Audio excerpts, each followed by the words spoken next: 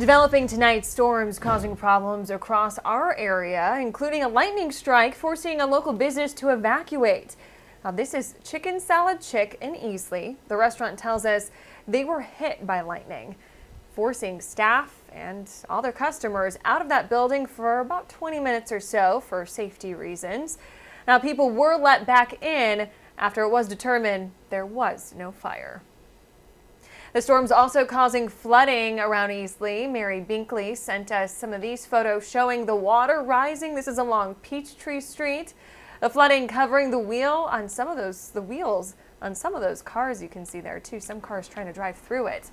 But the water quickly went down. This is that same area once our crew arrived. You can see just how high the water did get though on some of the nearby fences. And as a reminder to be careful when driving during a storm, during water, make sure you turn around and don't drown. We do